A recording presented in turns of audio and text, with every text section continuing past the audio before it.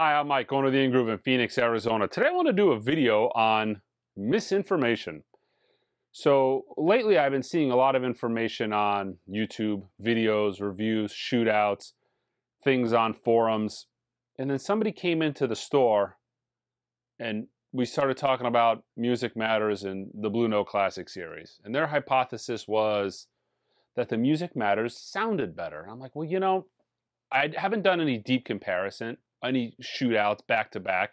I played them and they've sounded fantastic, but I've never compared them back to back with any of the Music Matters titles. And I thought to myself, why would the Music Matters be better? Let's think about it. They're both cut by Kevin Gray from the original analog master tape. If anything, I would assume that the Classic series titles would sound better. And the reason I say that is because Kevin Gray has done 100 plus Blue Note titles he's mastered so far, maybe more. You think about all the music, maybe closer to 200. You think about all of the 45 RPM Music Matters stuff, the Analog Productions titles, then he went back and did them at 33 RPM for Music Matters. He's done some things for other labels. You know, there was the Grant Green title that was done. It was, that was cut by Kevin Gray. Then he started doing the Classic series stuff, or 80th anniversary stuff. Then he started doing the Classic series stuff. And I got to thinking, I'm like, well, so what you're telling me is he punted the ball for these particular titles? For some reason, even though he's done hundreds of these things, he's got to be, this has to be down to his science at this point. You're telling me he punted the 80th anniversary or the Classic series stuff as opposed to the Music Matters? What's the logic in that? Blue Note's owned by Universal. Universal is the largest music conglomerate in the world. They own, Blue Note, Impulse, catalogs far and deep. So you're telling me that Kevin Gray, what did he do? He punted this? He learned less information? He purposely made it worse? I mean, they're both pressed and plated at RTI. The only difference is this is done by Music Matters, pressed and plated at RTI, and then, this is cut by him, plated at RTI, pressed at Optimal in Germany, which is a fantastic record plant. I mean, they've done killer stuff. So it didn't ring true with me. I just couldn't quite grasp it. I couldn't figure out why that would be. What's going on there? The gentleman I was speaking to, I kind of said, I doubt it. I don't know. I just don't believe it. So I went home last night, this morning, and I started listening to him. And, it got to the point where, we're talking like these things are almost identical. There's minor differences. And the biggest difference is, I would say, some of the 80th anniversary stuff is cut a little bit louder. Now, I'll tell you what I did a shootout on. I did it with Soul Station. I did it with Lee Morgan's The Sidewinder. I did it with Joe Henderson's Page One. The other titles, I've had issues keeping them in stock. We had some pre-orders on the website. I got everybody's pre-order out the door long before I took a copy home. So there's a few titles I'm missing. But you know what? That's 3 solid titles that I was able to do a shootout on. And I would say the only thing that I would say as a whole is they're cut a smidge louder. I needed to volume match the 2 records. I needed to bring the volume down on the Classic series just a tad. But that doesn't change the sonic characteristics. I will tell you guys, these things are absolutely almost the same. They're about as close as 2 records could get. If I was doing a shootout, where I went back and I was digging out every record and doing the pressing comparisons that I normally do, I'd be beating my head against the ground trying to tell you guys a discernible difference between the 2 of these. These things are as absolutely close as possible. It even got to the point where I was switching back and forth, and I lost track which version I was listening to. I quickly discovered that the most easily way to identify the 2 is the Music Matters, let's see if we can see this here, has one row of text on the top versus the Classic series on the outer edge of the label has 2 lines of text. I mean, I discovered that only by happenstance, by trying to figure out a way to like easily identify which I was putting back and forth. I mean, these things are absolutely as close as you could possibly get. And for anybody to tell you that you should go out and spend $200 to $300 on a Music Matters title because it sounds better, I mean, this is just preposterous. I don't know where the hell people are, what the agenda here is, if there's a placebo effect going on. Now, like, look, let me pull these 2 out.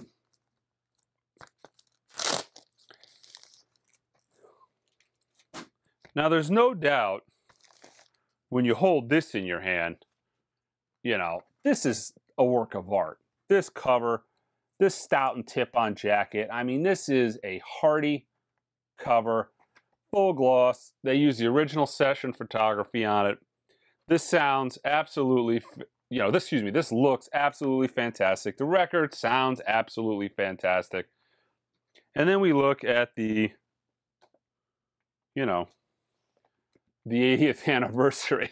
So, you know, I really think there could be a huge placebo effect when you put this next to this. You know, if you were to just talk to the average person, if I was walking down the street and I went to somebody and said, hey, which one of these is better? They're going to pick this, right? I mean, this is the choice. But I would bet dollars to donuts if I took both of those records and I said, listen to these. Which one sounds better? I think people would look at you in a confused manner. They couldn't quite, what do you mean? We're not listening to the same thing? It's just, I think it is absolutely preposterous to assume that these Music Matters titles are better. I refuse to believe that Kevin Gray, after doing this for as long as he has, years after that these came out, he is not doing as good, if not better, or of a job.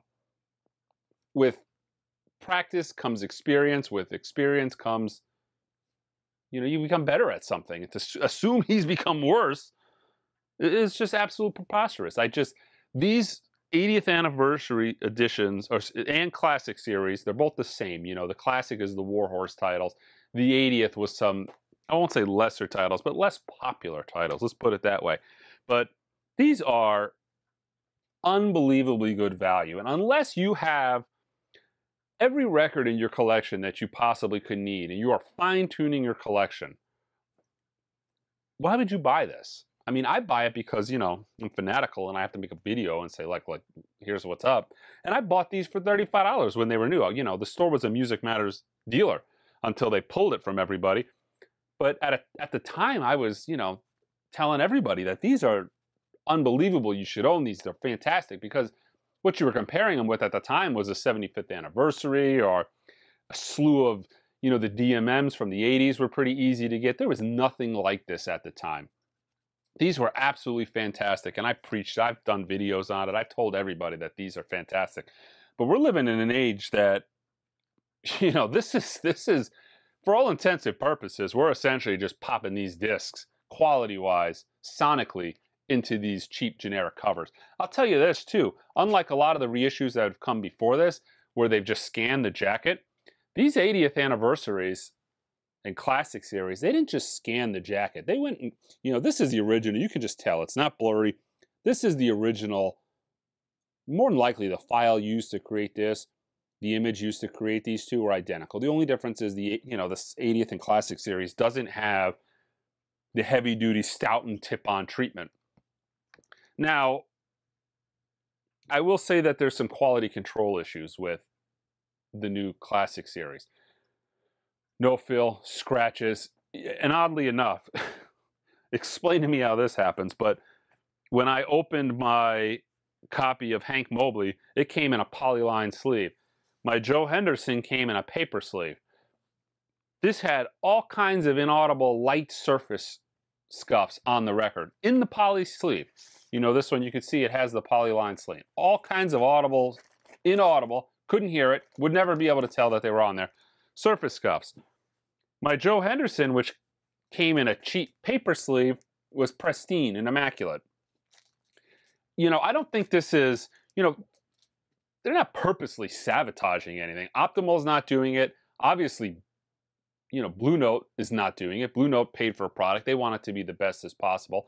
It's not like they went, and resurrected Rainbow to have these things pressed. Optimal's a premium plant. I think what we're dealing with now is the fact that vinyl production is at its absolute capacity. We're having issues, guys. I'm having issues with everything. It's not just these. This becomes a little bit more noticeable because I could tell you in the audiophile sphere, there's no more sellable titles than these classic series. When I do a pre-order for a One Step or a classic series or a Tone Poet, these outsell anything else. I mean, I sell so many more of these 80th anniversary and classic series titles than I do any other audiophile record. Short of, maybe if I had the Miles Davis kind of blue Mobile Fidelity in infinite supply, I'd probably sell more of those. But these sell like gangbusters. So there's a lot more out there. There's a lot more possibility for problems. There's more people. It's in more people's hands. If 7 times the amount of people have this record versus another record, you're going to hear about 7 times more problems. I'm having problems with everything, guys. There's problems with QRP. There's problems with RTI. I mean, there's just, when it comes to vinyl, you're dealing with a mostly handmade product. There's just issues. You guys have to deal with that. And maybe there's when it comes to the audiophile labels, pressing plants, the Palace, Optimal, QRP, and RTI, maybe there's a little bit more issues than there was 5 years ago. But, it's just something we're going to, I don't think that is anything more than the circumstance we're currently in, to where vinyl in general cannot be made fast enough. Look at what's going on. Look at how many audiophile titles that I currently have, for instance, from Mobile Fidelity in stock. I have none. I do not have one Mobile Fidelity record in stock. It's not because it's because there is none. There is none anywhere. There's none on MoFi's website. There's none on my website. There's just none available. Everything is sold out. And that's the case across the board with almost all of these audiophile labels. They cannot keep stuff in stock. Even Analog Productions, who makes their own records, is having a very, very difficult time keeping things around. So we're seeing more quality control issues. And I think that's just goes hand in hand with the ability to try to keep things in stock. But I will say that do not believe, trust me on this, guys, don't let people convince you into spending $250 on something like this as opposed to $25 on this. It is a fool's errand. If you have plenty of cash, this is an overall better product because it's a better presentation. It was made at a time when there was fewer quality control issues. And this is the full package. And now, keep in mind, guys, we're not looking at SRX. The VR900 that SRX vinyl is made on is the best vinyl compound I've ever heard. It's unbelievably quiet. It's not fair to compare that to something like this. But let's compare the standard 180 gram versus, an equivalent 180 gram product. Unless you have buku bucks in limited space, why would you buy this? You'd buy the better product overall, right? Unless you are, this is your absolute favorite album, Soul Station is it for you. I can see you spending the money on this. But I think most people are in the beginning stages of collecting vinyl. They don't have many items in their collection. They're not like me. They don't have 4 rooms full of records. When you get to the point like me where you have rooms full of records, you're really looking for stuff to buy. Let's try something new. Let's buy something I already have 7 copies of. But if you're not that, if you're starting off a collection, you would be foolish to waste money on a Music Matters title. Don't get me wrong, they revolutionized how Blue Note titles were presented. Nobody did this beforehand. I mean, you had the classic series stuff that Bernie Grundman cut, where they replicated as close to possible the original, but they just sonically didn't sound as good as these. They weren't there. And I think that's pretty common knowledge, and you can assume that that's probably the case by the secondary prices on a lot of those titles. Where a Music Matters title might be $200 to $300, a lot of those classic 200-gram replica records are 80, 90 bucks. And there's a reason for that. These are universally accepted as amazing sounding. But these should be too. I mean, I'm telling you guys, you will bat your head up against the wall trying to tell me the sonic differences between the two of these. But you got to volume match it. The very first thing I noticed, Lee Morgan was where I started. You know, when you start turning your volume up quite a bit louder, what's the first thing I typically notice, and you might notice as well? Horns come through a lot brighter. You know, there's kind of a, you know, in all the systems I've owned, you know, the beginning part of that dial, things are a little bit more mellow. When you start cranking and you start pushing the system, whether it's my old Macintosh system, whether it's the VTLs and Wilson system, when you start cranking it a little bit more, the first thing I typically notice is how much more the horns scream out at you. And I think that's what's going on here. I think we just have a little volume. I think it was cut just a smidge hotter. When I turn that volume down, now for me, the perfect volume match, and I got a microphone out, we did a decibel reading. I think the perfect match was about 3 digits. You know, on my stereo, I went from 49 to 46, and that was about as close to volume matching as I could. But there's a big difference between those 3 digits. You know, 49 to 46 on my system made a big difference. Brought down the Classic Series to 46. I thought it was a perfect volume match on my system. It was nice, and it was a more smooth, you know, it was a more smooth sound. When I bumped up the Music Matters, left the Classic alone. Now, I mean, these things were like apples and apples, guys. We were really comparing like the same thing. I mean, these things are so. I implore you guys, do some volume matching. Get these things as close as possible. Invite your friends over and ask them to tell you the difference. Seriously. Tell me the difference, guys. Which one of these sounds better?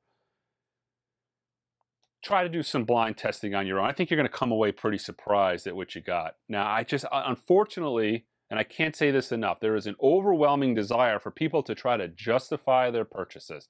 I spent $250 on this record. It sounds the best. I spent $1,500 on a UHQR Dark Side of the Moon. It sounds the best. I spent $600 on, you know, whatever, a Nirvana Nevermind MFSL record. It sounds the best. But that's just not how it works. Sometimes the much, much cheaper, more plentiful available item is the winner. And that's just the way it works.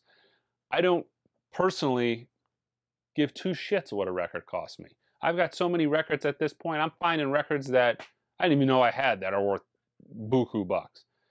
You guys have to trust me when I tell you it doesn't matter to me, and it really shouldn't matter to you. You really got to try to take all that out. The emotional attachment that you have with a record because you paid a lot or it looks better, you got to try your hardest. And I know it's hard, and it's hard for a lot of people online. You got to take all that out of the equation because it don't matter. What matters is what you're listening to, and please, listen to the two side by side. But just, once again, please, explain to me. I know I've mentioned this already, but please explain to me why Kevin Gray punted the Classic Series. Why he purposely made it better. Can you think of any rational explanation why you would do that? Because I could think of a million reasons you wouldn't. You know, you're an artist. You're not, you know, these guys are artists, these mastering engineers. Their work speaks for themselves. Their work earns them money. When I was hunting for a person to master my album, like I went to Bernie Grundman and Kevin Gray. That was like that was the only option for me. Why? Because of their past work. Their legacy is what gets these guys paid. If they're putting out a bunch of turds, nobody's going to hire these guys. That's just the way it is. So from an artist perspective, why would you punt this? Like, seriously. Universal, again, the largest music holder in the world. You're going to sabotage a product by these people? These are the people that pay you. This would never happen. What Don was, I mean, I've seen many, many interviews. He's very, very, very adamant about getting the best quality product he can out there. Look at the Tone Poets. They were trying to hit a target price with these. The only reason they don't have a $10 bigger price tag because of the jacket, they were hitting a target price point. They wanted to make these records accessible, but they wanted to make them sound good. Think logically, guys. There's no reason why they would purposely sabotage their own product. They did all of us a favor to put out the absolute highest quality product sound-wise you can get and keep the product low. I mean, and that's just what it is. Let's not tell ourselves any, let's not lie to ourselves that this sounds better, because it don't. I mean, and I guess that's just all I have to say about that. And I've kind of stream of conscious rambled on a little bit, but that's what it is. In the beginning, I couldn't fathom a reason why these would sound better than the other records. And when I got home, I wanted to believe like I wasn't, I was in the same level of thought as everybody else. I wanted to be able to come on and be like, yep, these are amazing. I wonder what they did. These are fantastic. I think just like everybody else. Everybody else says it. So do I. It's a lot harder to make these videos and just, get in front of the firing squad because it's contrary to everybody else's opinion. But that's what it is, folks. I'm going to tell it how it is. And these aren't any better than the classic. These classics are a gift to the vinyl community. You could tell when a company like Universal, let's think about it from this perspective too, and then I'll let you go. How much money do you really think Universal makes by making this record? Let's say they make 20,000 of Joe Henderson's Page One, and say all $25 full-blown retail went to them, which is obviously not the case. I make money, the plant makes, everybody's making money. How much money is that? Like, this is a pittance of money for a multi-billion-dollar conglomerate like Universal. It is such a small amount of money. They did this, I almost think of it as a gift. They wanted to put out a high-quality product that would be universally reviewed and revered, and it's kind of almost like, it's the same reason companies like Ford put out the Ford GT, or these companies, they don't make money on these cars. It's not, it's not a pickup truck that sells a gazillion. They make money on that. They don't make money on certain halo cars. This is, when it comes to a label, these are kind of like halo products. These products make money, but they make a small amount of money. These companies make more money from sync licensing, a song in a movie than they'll make from this whole series. And let me tell you, it's a lot less hassle to send a file over to a movie studio and say, yep, thank you for your check. Come again. This is effort. I mean, it's just you can tell they clearly wanted to put out a very high quality product because they wouldn't have gone through the effort. You don't hire Kevin Gray. You don't license the original session photography, which I'm almost positive they did. Otherwise, you wouldn't have had these, more than likely they went back and they licensed, I think whoever, Ron, I'm not a photography guy. I think whoever owns the original session photography for all these great covers, I would imagine they were licensed or sourced. I mean, you don't go through all that trouble to put out a product that is inferior. If I'm working at Blue Note, I'm going to be like, you know what? Everybody loves these Music Matters titles. These Music Matters titles are super successful. Obviously, we can do that as the label because we are Blue Note. We own all the master work. Kevin Gray, look, he's down the street. Make me a product that's as good as that. I want it to sound as good as that. And that's what happened. That's just what happened. Don't let anybody tell you otherwise, guys.